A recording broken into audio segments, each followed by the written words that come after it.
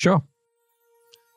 Well, everyone, welcome back to a very exciting episode of the Storybox podcast. Today, my friends, I'm delighted to welcome Matthew Reilly.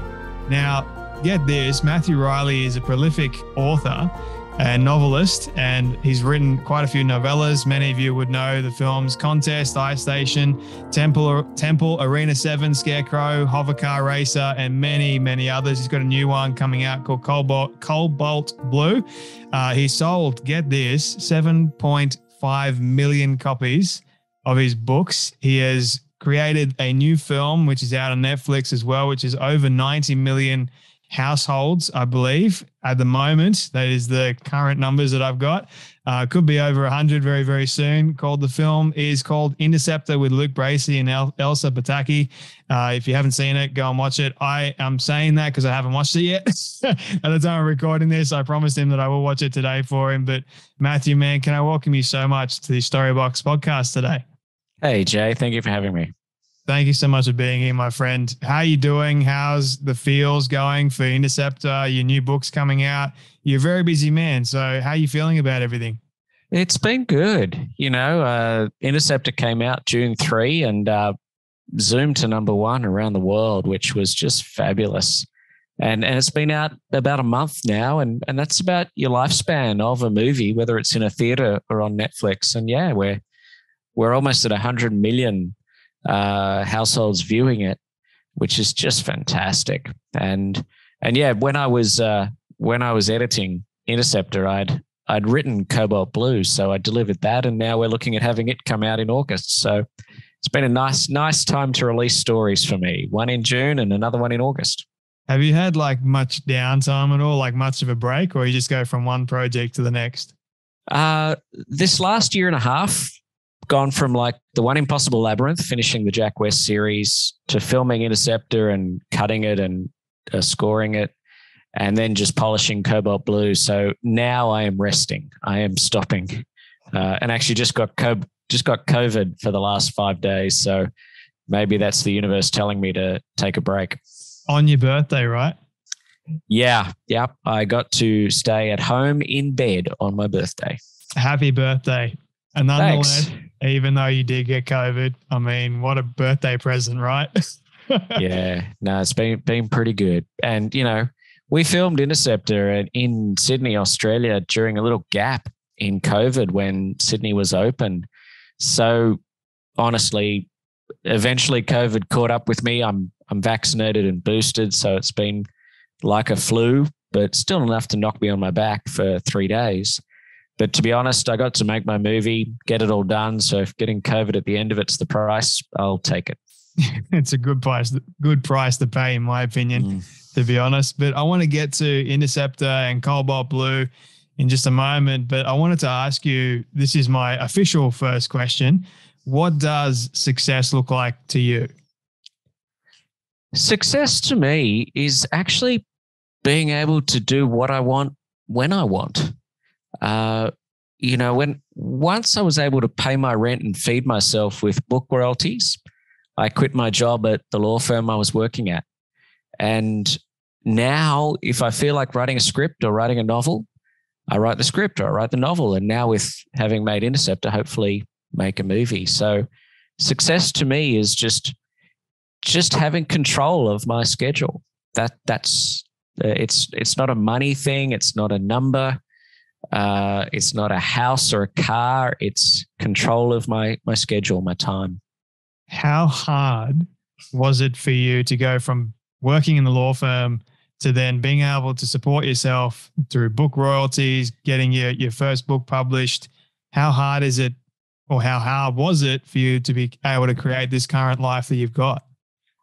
It was easier for me than I think it was for my parents. I think my parents were a little frightened that I had to be self-sufficient to make it work. But I felt as long as I could keep a certain amount of dollars coming in, my tastes are not extreme. As long as I could cover my expenses, I could make it work. So I didn't really enjoy working at an office and working for other people. I very much am built to work for myself. So yeah, I think it was easier for me, but I knew my parents, they told me later they were very worried. Did you ever stress at all, like, I'm not going to make this happen? Were there any of those kind of moments for you? Not really, not really. iStation was the book which took off, and that first royalty check from iStation was a good one. And I'd already written the next book, Temple, and it quickly sold to publishers in the US, UK, and Germany. And so I got a good check for that, and that really set the ball rolling. And once I was able to do that, as I said, success for me is having the time to do things in my own schedule.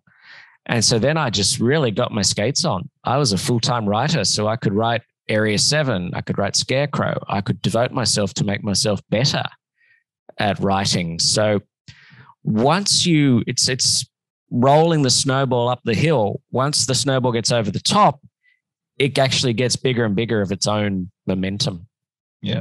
With Contest, I think I read somewhere that you self-published that one and you did something rather interesting. You got it in a bookstore because back in, I think it was 1996 that you published that one.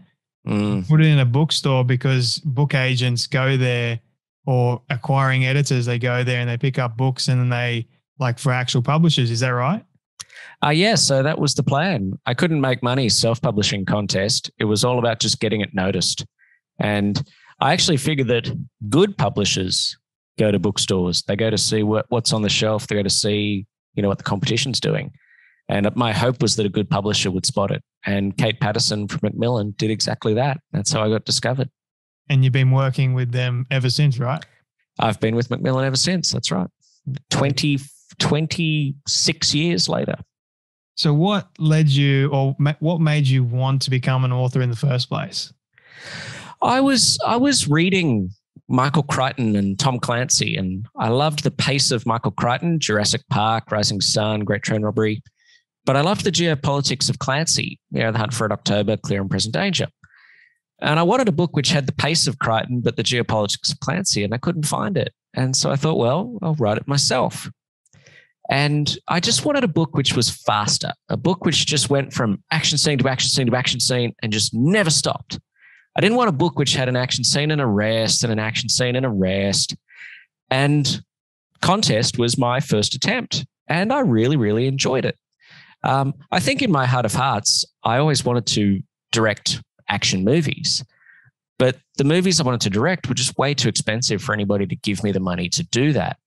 And so with books like Contest and then iStation, the second one, I was writing these giant action stories which I couldn't possibly pay for as movies. But as fast-paced novels, they were perfect. And I found that I loved it.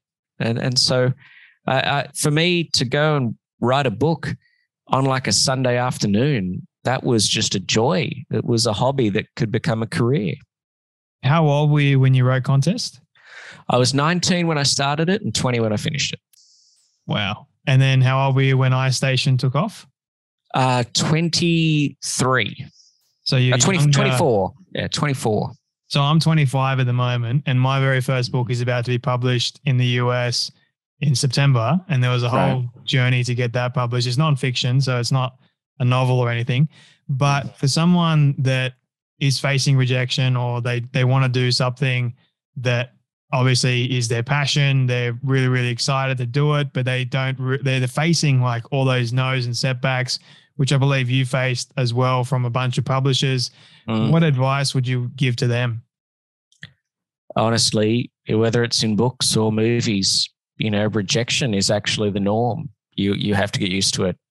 If you don't pick yourself up, dust yourself off and get back into it, then you'll have to find something else to do.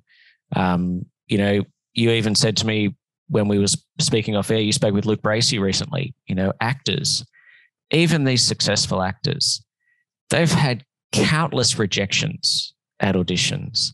You just need to have that confidence to keep going, because I've had many more rejections than I've had successes, but when the successes come, my God, they're big and they're worth it. They're so satisfying. So yeah, if you're young, the advantage I had was I was 24 when iStation came out and took off. you're 25. A lot of people don't even think about writing a book until they're midlife. Yeah. So the advantage of doing it young is that you've got plenty of years to get better at it and enjoy it. But yeah, you're going to get rejections. And when your book comes out or when your movie comes out, there are going to be people who don't like it too. There are going to be reviewers. There's going to be social media. And as long as, 75, 80% of people like your stuff, you'll probably make a pretty good career out of it. Which kind of leads me to my next question. How do you know that your work is actually good? I never say my stuff is good.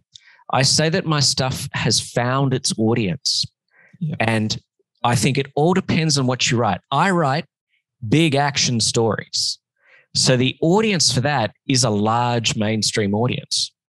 If you want to write, say, a novel, which is about a deep analysis of the human condition that might be a bit slower, might be a bit more cerebral, the audience for that is smaller. It's a selective audience, might be an older audience. You might call it the award reading audience. Chances are you're not going to sell millions of copies because that audience isn't that big. But if you find that audience, then you've succeeded. And so I never say, oh, that book is good. I say that book, if I think that book was successful because it found the audience it was supposed to find.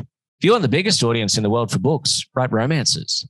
Yeah. But I don't love romances, and I think you have to write what you love. You've written a non-fiction book. Whatever the audience for that book is, that's the audience you want to find. And that's when you'll discover if you think your book, is, quote, good or not. Ultimately, you're the judge of it. Any sort of book or film, it takes this leap of faith of saying, I've written this thing, I've made this movie, I think it's good. Now I'm going to put it out there and see if the audience that likes it as well. Interceptor, my movie, is a really good example. It was a small film, but it's fast, it's furious, it doesn't stop. Didn't have a lot of money, but we had a lot of enthusiasm. 100 million households have now watched it. It's found its audience. And what is your relationship been with the critics that say that your movie or your books aren't up to standard? I experienced it with iStation. So Contest was the first book, which I self-published, but iStation was the first one to get a mass release. And iStation was just this new kind of book. It was fast. It was nonstop. It was just a bulldozer of outrageous fun and action. And sometimes the establishment don't like it when you come bulldozing into their realm. And so you have to expect that there are going to be critics who don't like it. The audience loved it. And I'm part of that audience. I'm the kind of guy who would have read iStation. I'm the kind of guy who goes to watch Marvel movies and James Bond and Star Wars. So when a movie like Interceptor comes out, Interceptor as well, it's a new kind of movie. It is faster than anything else you've seen. Everything I put into that movie was designed to make it as fast as humanly possible. Just like iStation 24 years ago, there are critics and people who go, oh, I didn't like this movie. I mean, oh my goodness, it was just so fast and almost incoherent. And I'm like, well, the 100 million households who watched it really kind of liked that. They wanted that. And so again, critics are a funny thing because do people actually look to critics now to guide them to watch a movie? And I would say not as much as they used to. Newspapers are not as powerful. Even social media has sort of got a troll problem. So how do people find out about movies? They sort of keep their ear to the ground and then they go and try them themselves. With something like Interceptor, as a slight tangent, Interceptor was on Netflix. It wasn't on at movie cinemas. People could have it zapped into their home. The thing about Netflix is that it's a very Darwinian world because the audience on Netflix can turn you off. Netflix know if you turn off their movie after 5 minutes. Mm-hmm. They told me, we'll be measuring the number of minutes people watch your movie. And they even know how many people finish Interceptor. And Interceptor has a very, very high finish ratio, which Netflix knows. So Netflix is a brutal marketplace because if your movie does not have the goods, the audience will turn you off. So to your question, critics, they're out there. I don't think they're that influential. And I think the audience has now got to a point where they like to decide for themselves. How long did it take you to get Interceptor made? I wrote the script in 2017. We filmed it in 2021, came out 22. So from writing to completion, 5 years. It really hotted up at the end of 2020, though. That was when Elsa Pataki signed on to be on board, and then we were moving pretty quick after that. Was it always going to be with Netflix, or did you pitch it to different studios? No, we were looking to get it independently financed. The key was that I had to direct it. And we even had a big mini studio in Hollywood offer to buy the script. The script is very strong. And they offered to buy the script, but they said, we don't want Matthew Reilly to direct it. And I said, no. I said, it's my script. If I don't direct it, I'm taking my bat and ball and going home. And so I would have directed it for anybody. But when Netflix said they'll do it, I was like, love Netflix. Fine by me. And this is your first movie you've directed, right? Yes. That's why nobody wanted to do it, because nobody likes a first-time director in Hollywood. First-time director with this big of a project and this amount of money, right? Like, do we trust you enough? How did that make you feel? Well, that's exactly what you have to do as a director. You know, a director is given, millions of dollars under their stewardship, and they have to deliver a good movie. And it's hard. Directing is a very, very difficult thing to do. And the only way you know if you can do it is by doing it. I was lucky I had 3 producers who guided me through the process and who trusted that I had, it sounds such a cliche, a clear vision, but they could see I had a clear vision for the movie. And they backed me and they vouched for me. And so I directed it, and now it's done. I made a fast-paced action movie. You did, man. And far out. Like, I know I haven't seen it. So I've seen the trailers and I've spoken with obviously Luke Bracey about it. And I think from what I've seen in the trailers, it looks really, really just stellar. The quality of it, everything. And I've heard from people that have reviewed it in a positive way. They've said to me that it just doesn't stop. Like, from the moment it starts, it keeps on going and building and building and building into the very, very end. And what was the most challenging part about writing a film like that, man? Well, the thing with Interceptor is I had to keep the budget down for me to direct it. They weren't going to give me $50 million or $100 million. It was always going to be a smaller amount. So I had to keep the story largely contained. And so Interceptor takes place on this remote seaborne interceptor platform called SBX-1. And so the hard part was just keeping the story contained and just making sure something was always happening. As soon as my heroine, played by Elsa, as soon as she gets out of one dilemma, she's into another one. Then she's out of that one, she's into another one. And so it had to just be this rolling series of dilemmas. And I think that's what the audience loved. The audience was, when they sit down at the end of the day, they're looking for something which takes them away from the real world and shows them a good time. And what I created with this heroine that Elsa plays is just this woman who will not give up. She gets shot, she gets cut, she gets beaten up, she gets dropped in the ocean, and she just keeps coming back. And it's just fun. It's been fabulous seeing audiences just embrace that. It's keeping the pace of the story moving. That was the challenge. Did you always want Elsa to be the main hero? We went to a few other actresses before Elsa. Again, many are hesitant to work with a first-time director, but Elsa was not. And given Elsa was game to work with me, I was thrilled. So, and as it turned out, she was amazing. She'd taken 10 years out of the movie business to raise a family with her husband, Chris Hemsworth. Yeah. And for Interceptor, she got into like Linda Hamilton shape. I mean, she just has these biceps and shoulder muscles, and she made herself into this army captain who is just tough. And I literally can't see anybody else doing that or being in the role. She threw herself around, diving on the floor, rolling around, fighting with the stunt people. It's a funny thing. Every decision you make in life leads you to here, and it's somehow brought Elsa Pataki and me together. And she had a point to prove as an actress, and I had a point to prove as a storyteller, and we made a pretty awesome team. What do you think makes a memorable story? Oh, well, I think the first thing has to be something new. Yeah. It has to be something you haven't seen before. And I think this is part of the reason Interceptor took off so quickly. I mean, I've got the poster here for Jurassic Park behind me, and on my little shelf here, I've got the T-Rex attacking the Ford vehicle. I think Jurassic Park was just a titanically original story. People were like, oh my God, they've brought back dinosaurs into the present day. That's interesting. I want to go see that.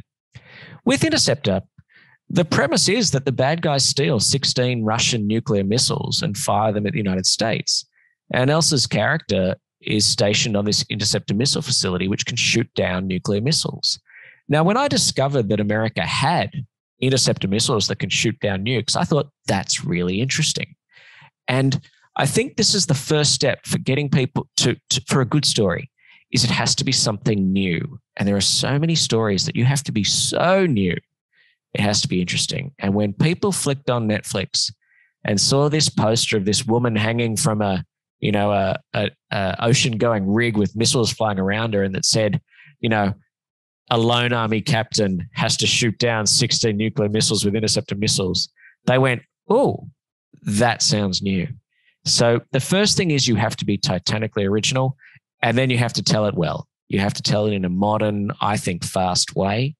And that's what I did. But the first step, even look at all the stuff behind me. I've got the Die Hard Tower, terrorists take over a building. That's a nice new idea. Other things, I've got, Indiana Jones on his horse right here going after the Ark of the Covenant. That's the original Raiders of the Lost Ark. Again, going after big treasure, which may be the source of huge power. There's something intrinsically interesting that has to suck people in to want to read or watch your story. Are you ever worried for yourself that you won't come up with something new? No. My dad's worried about that. He says, yeah, why do you put so much into one book? Why don't you do it over 2 or 3 books? And I'm like, no, I read a lot. I read a lot of nonfiction. I watch a lot of documentaries, and I travel. And that's where you get new ideas from. Even on Instagram, I follow these like archaeology sites on Instagram, and they show me these weird and wonderful places that I've never seen before. And then I can go and travel to them or visit them, and that'll always give me something to write about. So no, I'm not worried about that. Do you have a specific creative process? Does it change for every book? Yeah, it's different for everyone, but the key thing is just reading a lot. I've read nonfiction books, whether it's history books on Henry VIII and Elizabeth I and the Islamic Empire and chess, and all of those books went into my novel, The Tournament. Or even the Scarecrow books like Ice Station or Area 7 or Scarecrow. I was reading about the Marine Corps, the exploration of Antarctica, the ice stations that are in Antarctica. Reading about these places gives you more material for the stories. And I rarely write stories that are set in the cities I live in. I lived in Sydney for a long time and now I live in Los Angeles. I like to escape when I write, so I tend not to set them in my hometown. And sometimes I just write science fiction, like Hover Car Racer with hovering cars in the future, or The Secret Runners of New York with a little bit of time travel, going to New York 22 years in the future and finding out that New York somewhere between now and then got trashed. The question is why? So yeah, if the real world's not good enough, just jump into your imagination and go sci-fi. The Labyrinth one interested me when I saw the cover of that. I'm like, oh, he's way in my element now. Well, that one was set in advance when I did Jack West and Seven Ancient Wonders and 65432. the final book, I said, I'm going to set the whole last book in this massive giant labyrinth. And it's got to have the biggest booby traps I've ever done. That was the challenge for that one. I don't know if you can spoil. Does he end up getting out at the end? All I can say is it's the last book in the series. So it's the final book in the 7-book series, and people have said, "Will you write any more?" I said, "No, I'm done. That's it." So how do you know? I won't say what happens, but I will say it's the last book in the series. How do you know if you're like really done though? I suppose with the Jack West books, I wanted to look at all of the strange ancient places of the world, from the pyramids to Stonehenge to Easter Island to legends like, the Siege of Troy, to the Great Sphinx. And I linked them all together. And by the end of the One Impossible Labyrinth, I felt I'd done them all. So I don't think, and I don't know what I'd call an 8th book anyway. What would I call it? The 0 something something. So I'm done. It's very rare to finish something. When you do a series, the Scarecrow books can go forever, like James Bond. But with Jack West, I like the idea that it's 7 books and that's it. And I'm satisfied. 7's a good number. Yeah, 7's a large number too. I should have started at 3 Ancient Wonders, and that would have made it shorter. I mean, how many books have you written in total? Over 14, right? Yeah, I think I'm at like 17 books now. 17 books. And I'm still trying to get my first one done. Far out. It's just the level of creativity I see you have. It's inspiring for myself. Like, I've always wanted to be a filmmaker as well as write stories, just be in that story sort of sphere in some capacity. I love science fiction. I love mystery. I love thrillers. I love all those things. But for me, it's got to like captivate me in some way. Like you mentioned, the newness of it. Like, oh, I haven't heard that before. Like, it's got to have like a different sort of punchline as well, and the plot has got to fascinate me to some extent. I mean, I'm a curious person anyway, but if you're doing something that involves action as well as mystery, you throw in a couple of loopholes along the way, you've sucked me in. I'm like, great. I'm not going to take my eyes off the page. Like, let's keep going here. That's the way I look at it. I think it's important as well to know that the audience is always evolving, and the audience in 2022, they've watched a lot. That they've seen so much more than, say, the audience that read Ice Station in 1998. Yep. It's really interesting that Ice Station, that book, continues to stand up to this day, 24 years later. At the time, it was so bullet fast.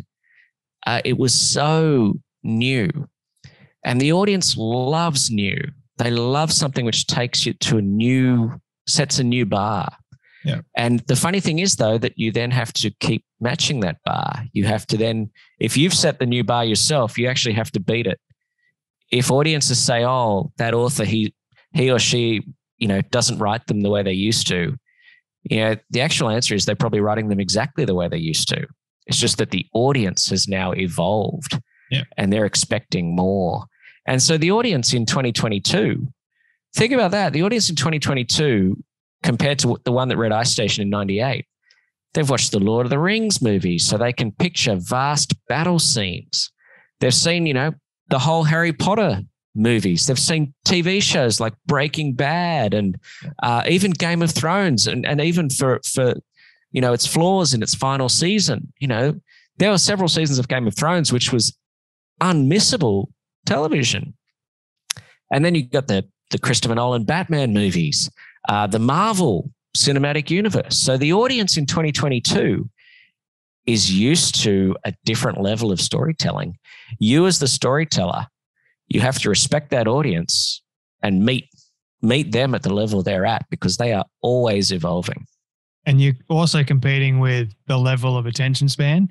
And these days it's gone significantly, it's reduced a lot. So yeah, in order to keep their gaze on the screen for a long extended period of time, like for the film Interceptor, if they're watching from start to finish the whole time, you're doing extremely well, because the vast majority of people are like, they start something, they get 10 minutes in, they're like, oh no, forget this. And they turn off because they're just waiting for that pickup, but they don't give it enough chance for it to actually end up getting into the middle where it sort of picks up. Because some movies do that. Like some movies can have it be a slow start and then they start picking up. Like you just got to give it a chance. But these days, unless you're in that quick fire zone, it's interesting because like for Ice Station, it was quick fire. And back then, your audience probably would have been like, okay, we're not ready for this.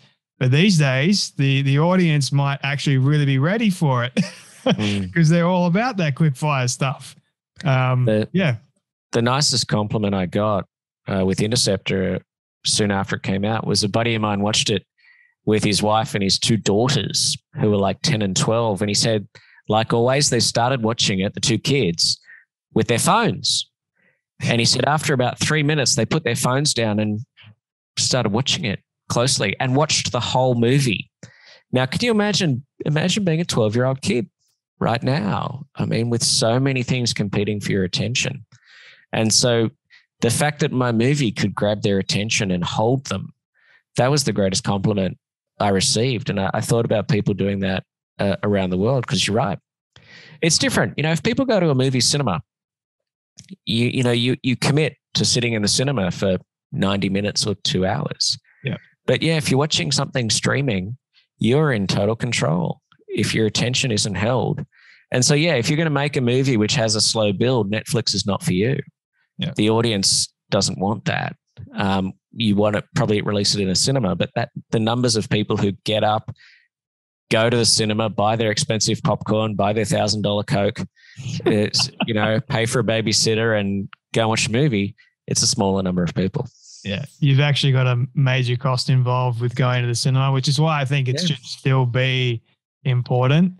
I mean, what are your thoughts around actual staying with cinema related movies and then going to streaming? I don't mind either way. As I say, my mark of success is being able to tell the stories that I want to tell. And so if it's going to be in a cinema, you want it to get a big release. You want it to get marketing because that gets people to the cinema. I think the movie Everything Everywhere All at Once, which came out this year, for a movie which was not a Marvel movie, not a Star Wars movie, to get a cinema release and get people to go and see it. I mean, it had a lot of bucks behind its promotion. That's the kind of thing you want with a cinema release. Well, I myself am very happy with Netflix. I think Netflix's distribution pipeline is astoundingly good. And Interceptor, I think, is proof positive of that, because ultimately when you make a movie, you want people to watch it. And, I've now got the data of how many people watched it and enjoyed it and finished it. And so, yeah, I'm agnostic. I can do streaming. I can do theaters. If I get to tell the stories I want to tell, they're going to be fast. They're going to be fun. And I assume people are going to enjoy them. So I hope they'll find their audience either way. You. Yeah, I agree with you on that. And yeah, I mean, to find a movie these days in the cinema that isn't Marvel or something like that, I mean, it's just, yeah, it's the way the world is heading these days. But no, congratulations on Interceptor. I promise that I will watch it today as we're recording this, which is the 5th of July. Sure. Yeah, I'll have to send you like a message or email or something afterwards and let you know I've watched it. Here's my thoughts. But you're making me even more excited to watch it, actually. Your new book, Cobalt Blue, I want people to go and get a copy of that too. When's that coming out? August the 2nd. And it's special. I mean, it's a superhero story. Yeah. And the original, this first edition is going to be a set print run. There are going to be no reprints, and it's got colored text. And it's actually got colored text for a reason, because Cobalt Blue is one of several heroes, and they all have code names: Cobalt Red, Cobalt Green, Cobalt Gold. So the different characters their stories are told in different colors, and it actually has a purpose in the story. So All future editions will just be regular books with black and white printing, but this first one, it's going to be something else. It's going to be a really well-produced hardback book. TV show, movie? So Cobalt Blue began life as a screenplay, as a feature film.